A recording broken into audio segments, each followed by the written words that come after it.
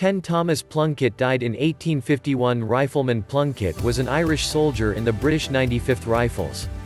What makes him one of the greats is that he shot a very impressive French general, Auguste Marie-François Colbert. During the battle at Cacabelos during Monroe's retreat in 1809, Plunkett, using a Baker rifle, shot the French general at a range of about 600 meters. Given the incredible inaccuracy of rifles in the early 19th century, this was either a very impressive feat or one hell of a fluke.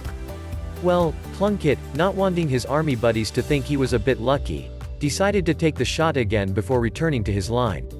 So, he reloaded his gun and aimed once again, this time at the trumpet major who had come to the general's aid. When this shot also hit its intended target, proving that Plunkett is just one badass marksman, he looked back to his line to see the impressed faces of the others in the 95th Rifles. Just for comparison, the British soldiers were all armed with Brown Bess muskets, and trained to shoot into a body of men at 50 meters. Plunkett did 12 times that distance. Twice. Read about one of history's greatest snipers. Buy American Sniper. Memorial Edition at Amazon.com.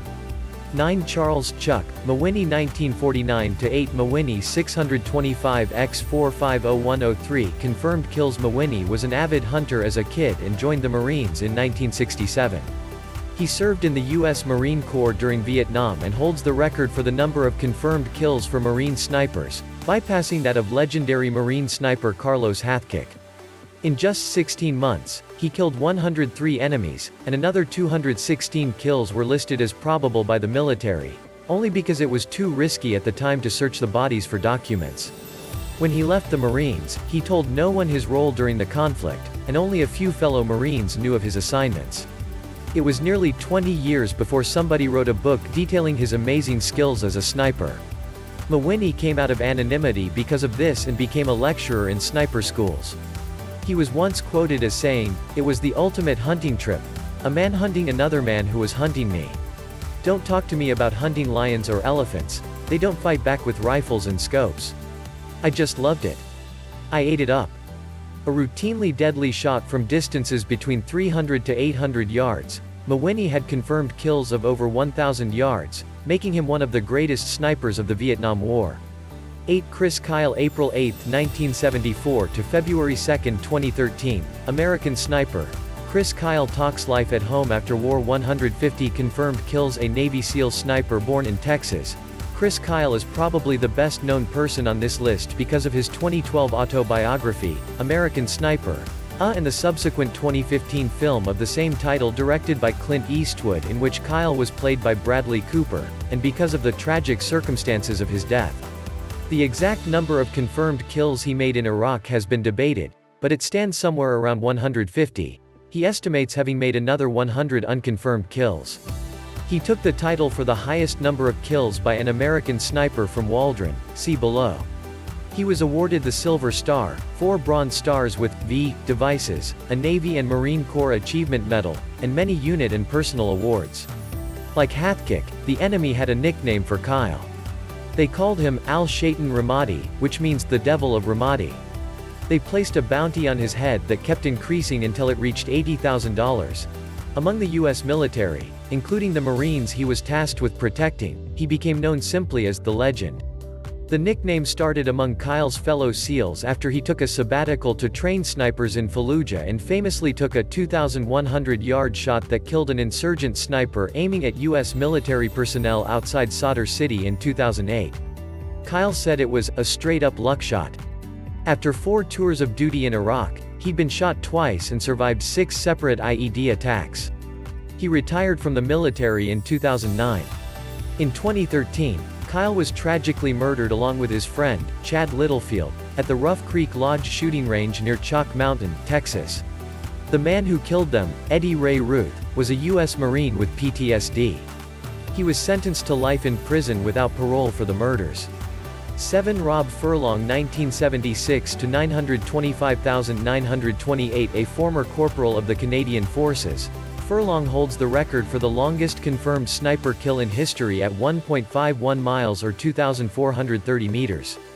That's the length of about 26 football fields.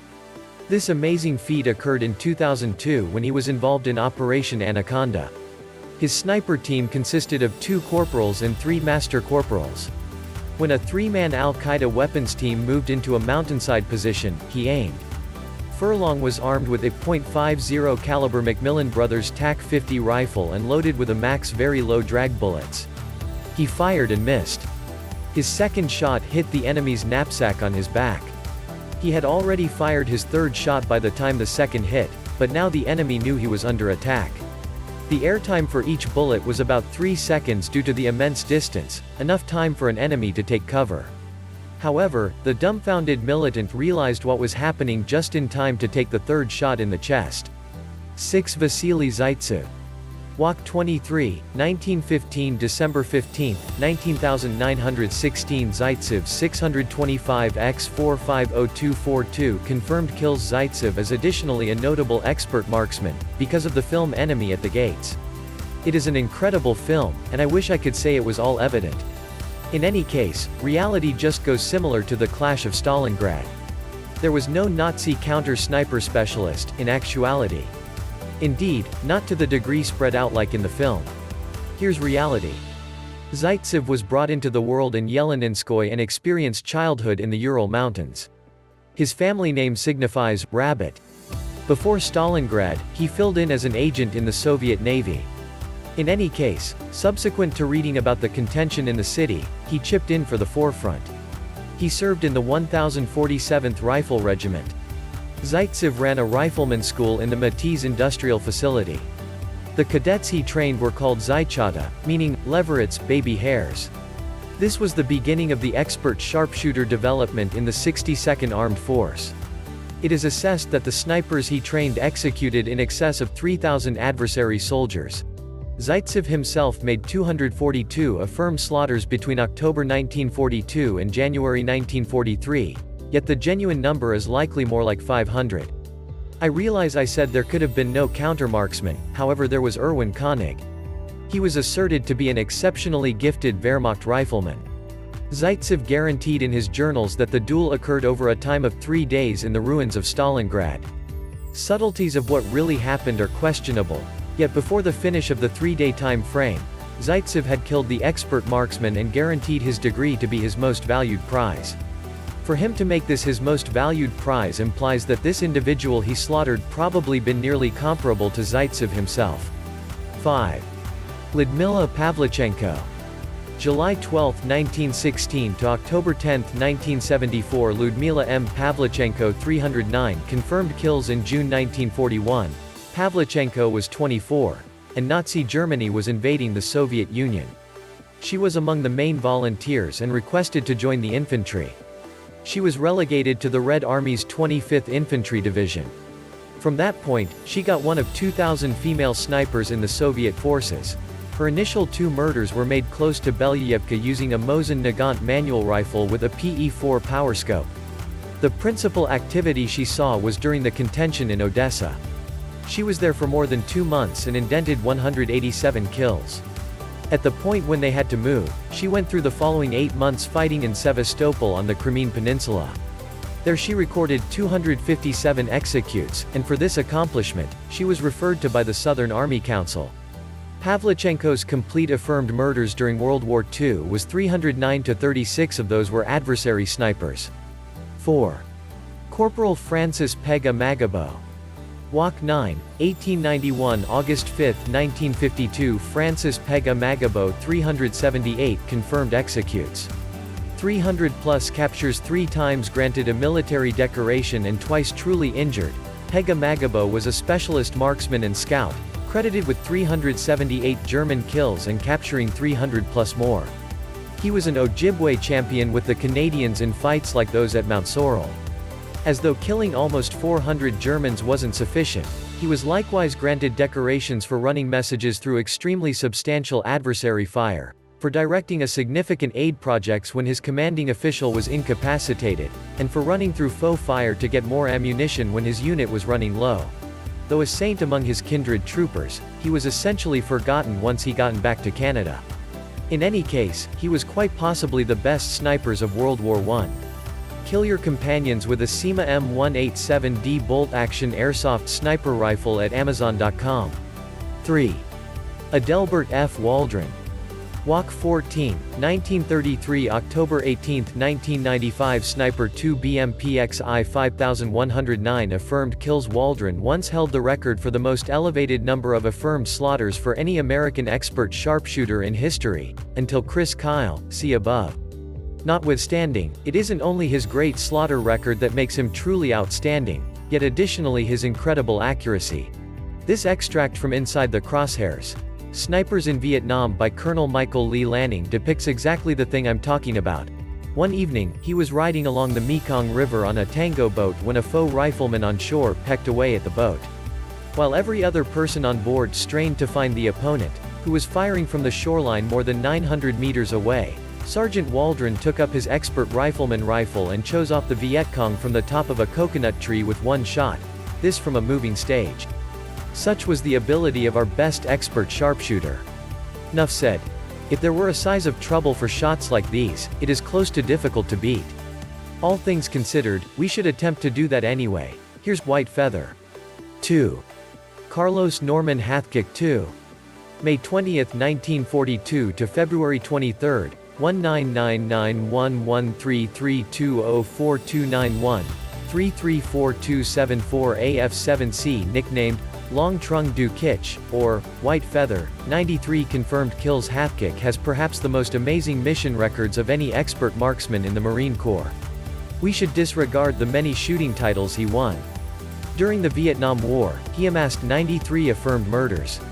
The Vietnam Armed Force put a $30,000 abundance on his life for killing so many of their men. Prizes put on U.S. snipers by the NVA, North Vietnamese Army, regularly added up to, say $8. It was Hathcock who discharged the most celebrated shot in sharpshooter history.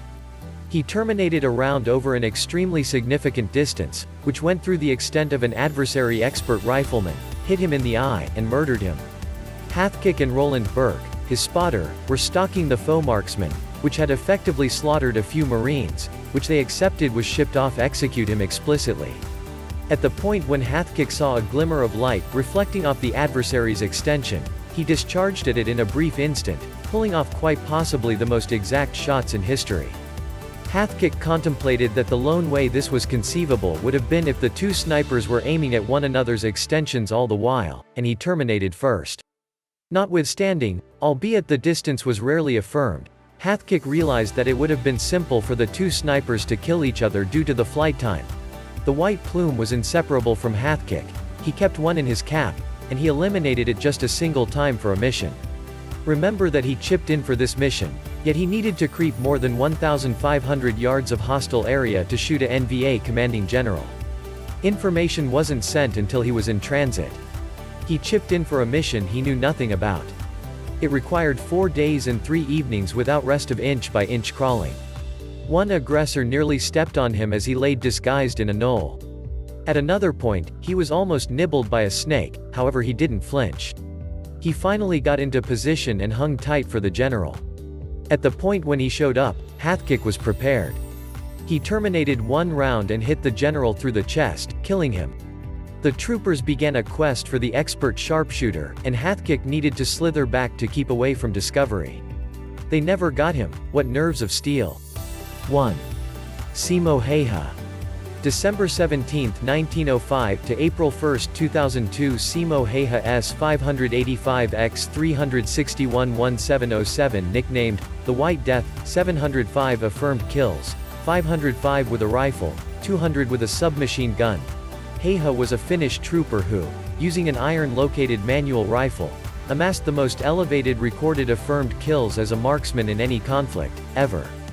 Heha was brought into the world in the district of Rautjärvi close to the present-day line of Finland and Russia and began his tactical help in 1925. His obligations as a sharpshooter started during the Winter War, 1939–1940, between Russia and Finland. During the contention, Heha suffered freezing temperatures up to 40 degrees Celsius. In under 100 days, he was credited with 505 affirmed kills, 542 if including unsubstantiated kills. Notwithstanding, the informal frontline figures from the combat zone put the quantity of expert marksman slaughters at more than 800. Other than his expert marksman slaughters, he was likewise credited with 200 from a Suomi KP-31 submachine firearm, topping off his all-out affirmed executes at 705. How Heiha did this was amazing.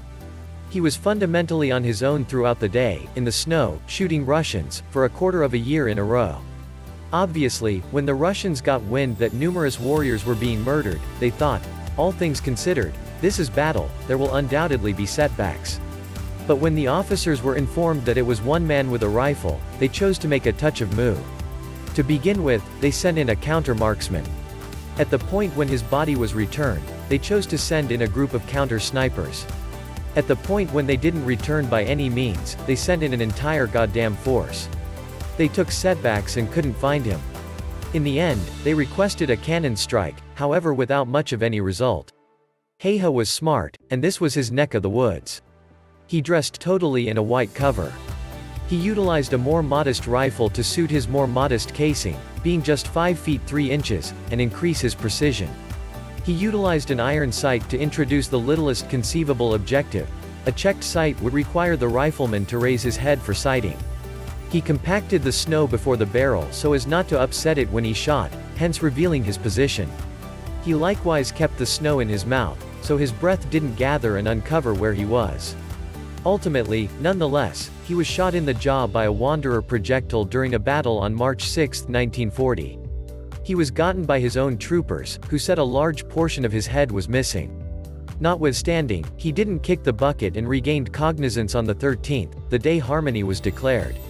Once again, absolute kills, 505 expert riflemen plus 200 submachine equals 705 all-out confirmed kills, all in under 100 days.